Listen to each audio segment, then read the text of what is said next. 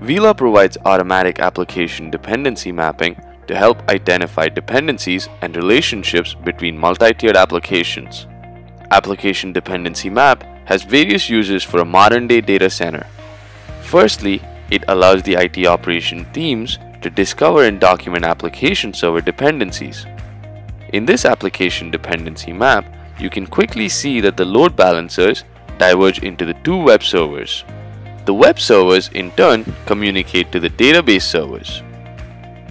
Finally, you can see a common domain controller connecting to all the servers in the map.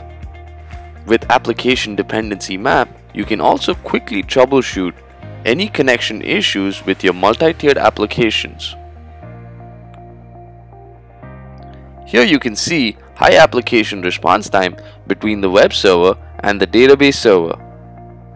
The topology map can also help you gain insights into communication between different microsegments, VLANs, and port groups. You can identify isolated servers which could be a result of misconfiguration. To learn more about application dependency mapping, please send an email to sme@uila.com.